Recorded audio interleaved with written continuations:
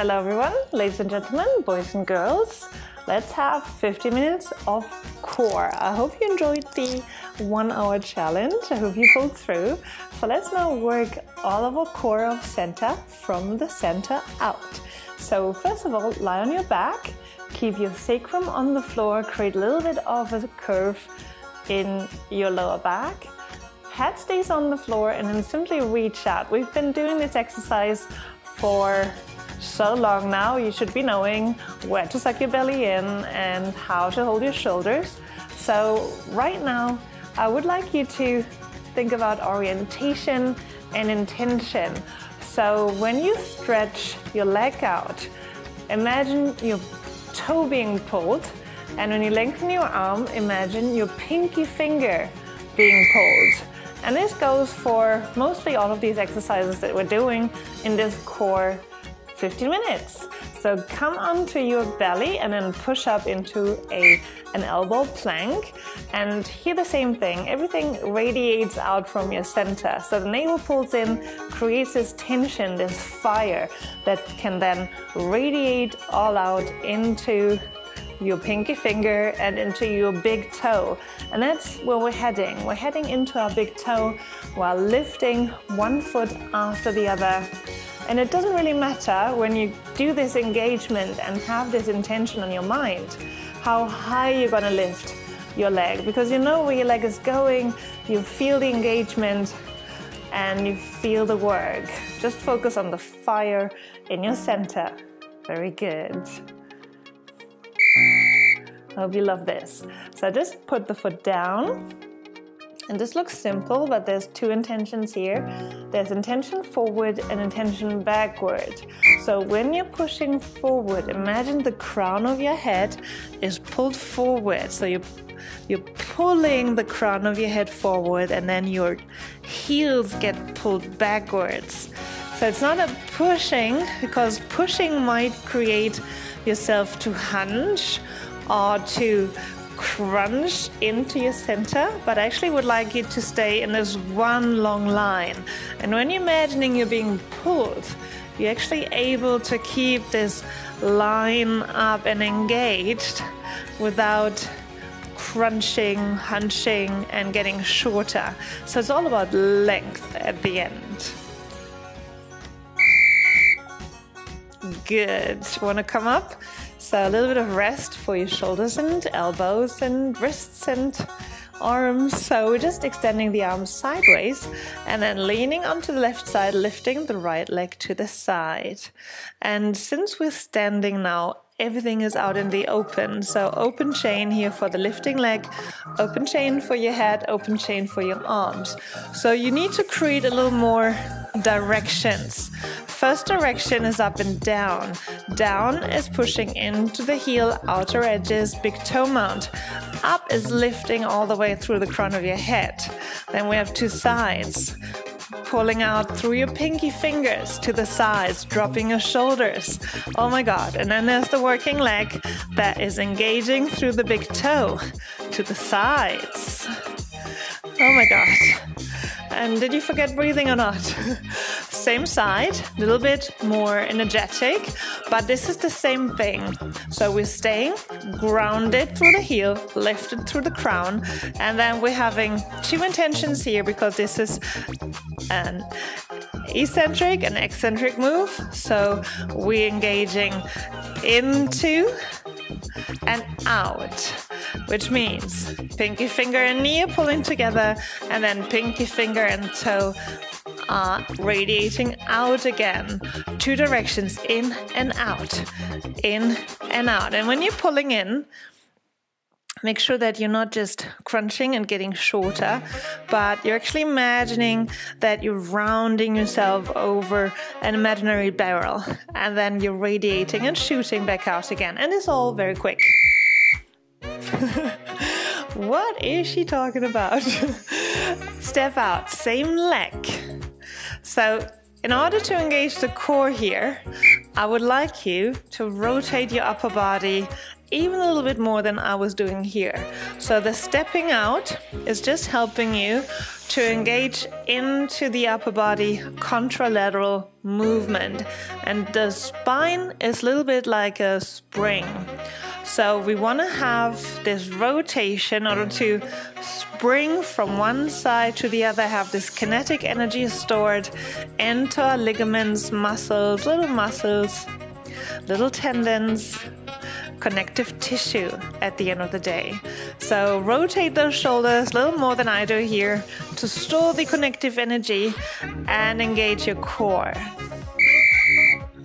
Wonderful. So you can shake it out a bit. We're now changing sides. So everything that we did on the right, we're doing on the left. So start with the standing exercise and remember your directions.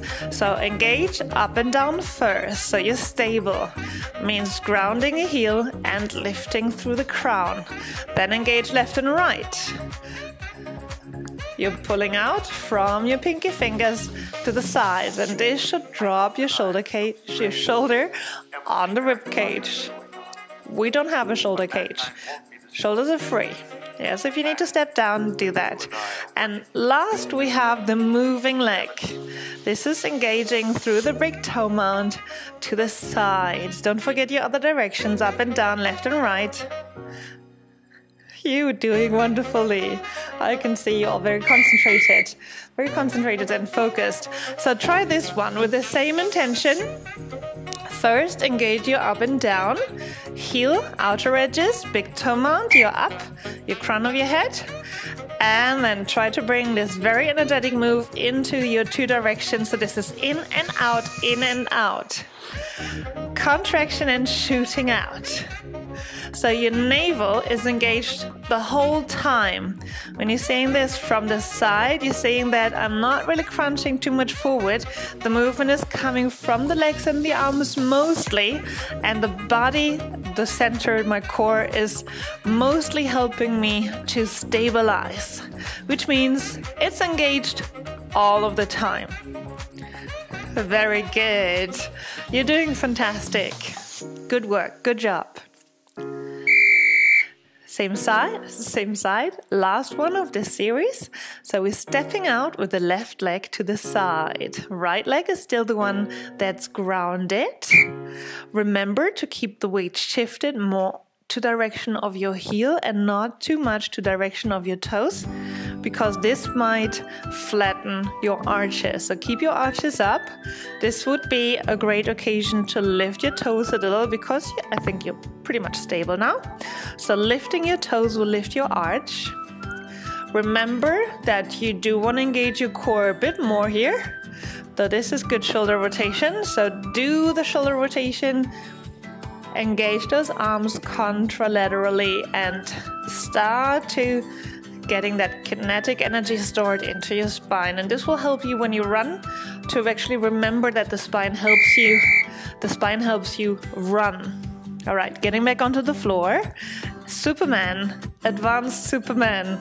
And in order to help you keep your balance here, remember your direction. So right now we're having mostly two down directions. So there's always the one hand that's down, grounding with the mount of the index finger and the base of your hand. And then we're having just the toe mounts down. So here we want to engage all those toe mounts down, mount of the index finger down, and creating a fire in your core to be able to radiate out. Then when you lift, radiate out through the pinky finger and the big toe mount, and then change sides. Then the other directions to help you here is your tailbone shifting or pulling backwards and the crown of your head pulling forwards. Now let's do the plank knee runs, and you can just exercise the same thing. This time you're having two hands on the ground, so two mounts of the index finger down, and you can focus a little bit more here on the spinal stability, on the spinal orientation. So the tailbone is pulling backwards, crown of the head pulling forward, creating a lot of length and direction in your spine. Very well. And this should help you to keep your hip points parallel to the floor, so your hips are not sagging. Anyhow, if you're doing this very quickly, you will not find time to shift left and right. So even when you're going quick, there can still be direction, there can still be intention, and this makes the movement cleaner and clearer for your body and what you want to do. Well done! You can have a down dog here if you want to. Otherwise, let's go for this very challenging, advanced side leg lift. So this is more for the core this time. So you can or cannot do the side leg lift here. If this is too challenging for you, just keep those legs parallel, one on top of the other. Lift those hips, and the intention here is clearly from the outer arch down into the grass or ground, and the crown of the head pulling out. And this should create the stability of this side line.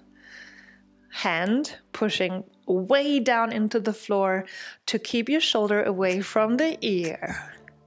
So we're having the down direction into the ground, and we're having two sides because we're kind of flying here.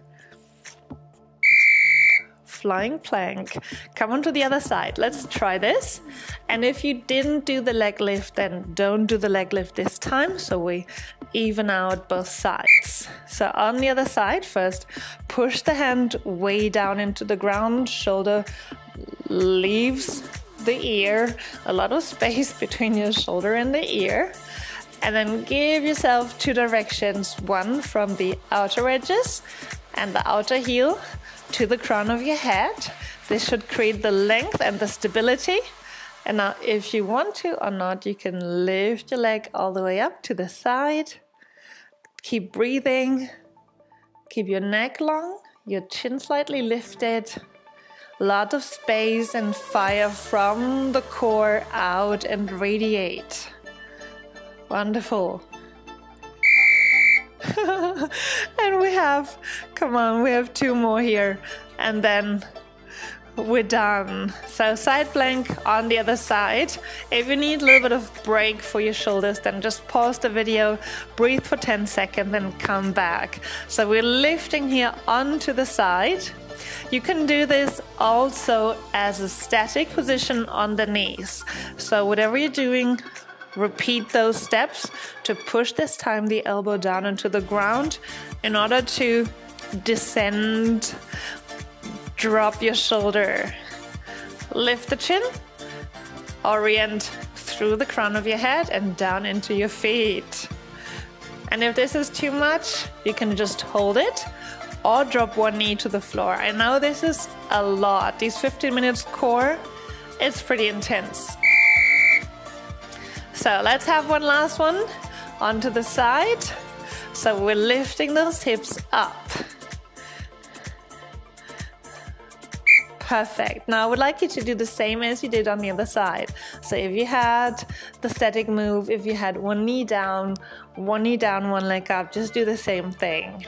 Because this is also teaching your body that we have two sides, symmetry. Although we're not symmetric, but we always want to do because it's beautiful. Symmetry is perceived as beautiful. So lift those hips up. And if you're just going for static, remember your directions. Into the heel, outer edges, out through the crown, pushing the elbow down, shoulder away from the ear. Perfect, wonderful. 3 more seconds, just do one more. And you did it. So you can stand up, and we're doing one stretching exercise here because otherwise I fear you might be a little bit shortened. So stand tall, drop your shoulder blades. Now 2 directions first. Heels into the ground, crown of your head out. Then grab your hands, lower your shoulders, and then engage to the sides. And it's not that you want to like do a full arch and drop into the floor. You're more lifting up to the side, to the ceiling, to the sky, to the clouds. So you want to elongate rather than crunching to the sides. It's a side elongation. So all of this should have made you a little longer.